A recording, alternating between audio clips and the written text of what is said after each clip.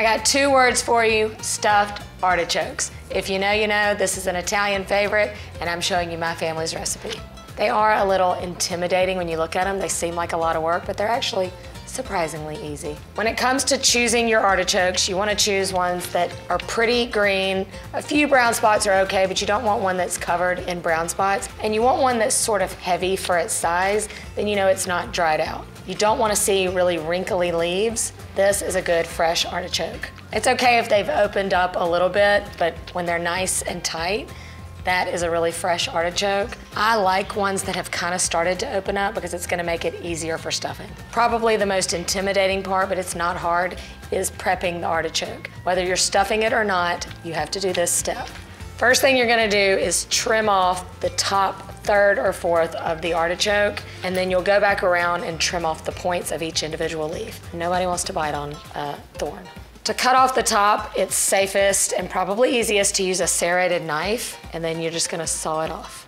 Once you've trimmed off the top, you'll go around to each leaf and cut off about 1/4 to 1/2 inch. This will give the tops of the leaves all a flat edge and get rid of that prickly point, plus it makes it easier to fill them. Artichokes are in the same family as asparagus, so just like asparagus at the stems, they can be quite woodsy. So there are lots of parts of the artichoke that are inedible, but the edible parts are like a delicacy.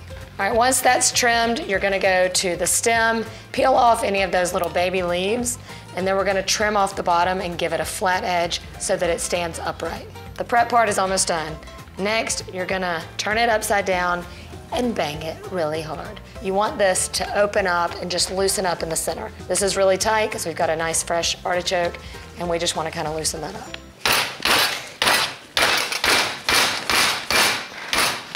Mama. You just want to bang it enough till you can feel the leaves kind of loosen up and open up easily. And the final thing you want to do is to rub a cut lemon over all of the cut edges. They're going to turn brown, just like a lot of our favorite fruits and vegetables. After they've been cut and the air hits them, they're going to turn brown, so you want to prevent that with a little lemon. A lot of families have their own way to do their stuffed artichokes. This is just our way. Although you can leave me a comment on your favorite way to stuff the artichokes, but don't tell me what I'm doing wrong. All right, the prep is done, and now it's time for the filling. The filling is like a soft, garlicky, cheesy breadcrumb mixture. It starts with, I'm using plain breadcrumbs. My aunt and grandmother sometimes use the Italian seasoned breadcrumbs. That's just a good shortcut, but I like the consistency of the plain better. To that, I'm adding a whole cup of grated Parmesan cheese. You want like the good fresh stuff, not necessarily the stuff that comes in the big green can. And then lots of garlic. I'm starting with 6 cloves, 6 large cloves of garlic. If they're smaller, you can go up. If you don't love garlic, you can do less, but garlic's what makes it.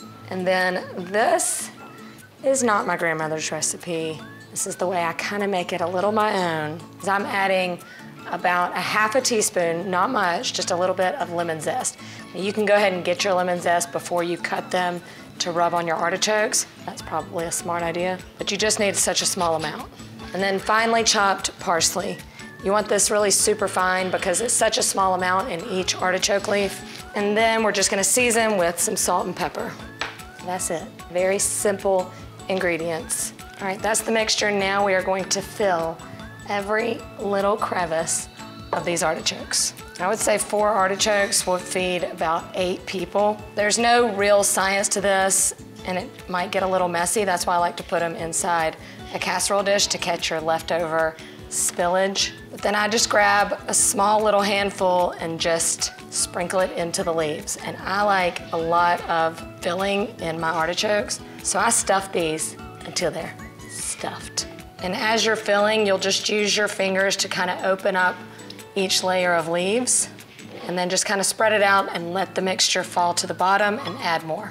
Making stuffed artichokes is a lot like eating crawfish. It's, you know, a bit of work for just a small amount of meat, but you just gotta savor it, make it an experience. That's why these are served at special occasions. Otherwise they wouldn't be special. Some people like to cook the artichoke halfway or all the way before filling it and then cook it some more after that.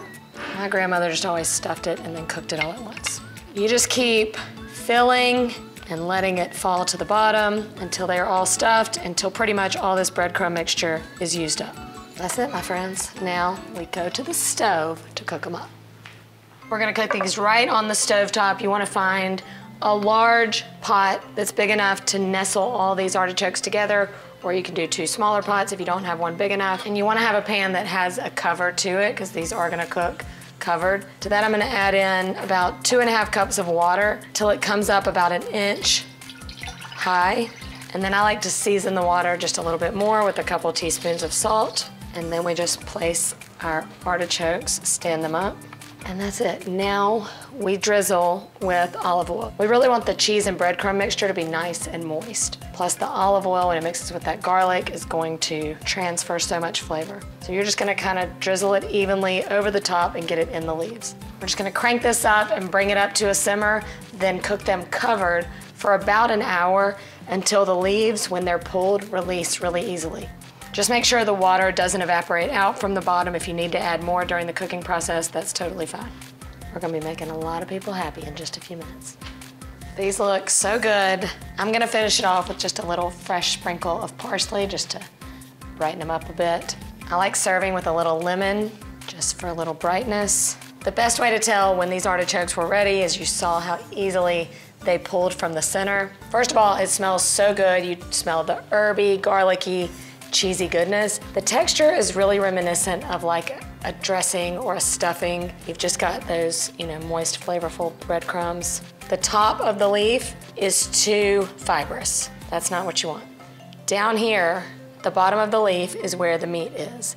That was attached to the artichoke heart, and that is just like super tender artichoke goodness. Put the leaf in your mouth, and then you're gonna kind of scrape it along your top teeth.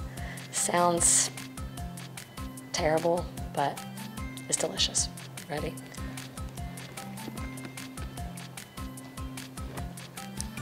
And that's how it's done. And you just keep going until you get to the center. As you get to the center, people are gonna start flocking in because you're gonna be fighting over that heart. You'll also notice that the closer you get to the center, the more meat there is on the leaves. See right there? That's some good meat right there. Anyway, you keep going, but there's a part in here that you cannot eat. I'm pretty sure it's called the choke, because that's exactly what you will do. As you get to the center, these leaves are pretty much inedible, so you just kind of pull them off, and then you're gonna reveal this little fuzzy area that you gotta scrape out. That's the hairy choke. It's the name of my cookbook. Anyway, you just kind of scrape out that little hairy bit. Yes, it does not look like what comes in a can. This is the real deal. I like to save this and dip it in a little lemony mayo, but a little squeeze of lemon is also really good. Just break it apart. It's very tender yet meaty is really just the best way to describe it. There's not much not to like about it. It's not like it has this strong, overwhelming flavor. Don't be scared of the artichoke. If you're looking to be adventurous in the kitchen and try something new, this is the recipe for you. It's not hard and it tastes absolutely amazing. Or maybe you've tasted your friend's grandmother's recipe and you wanted to know how to make them.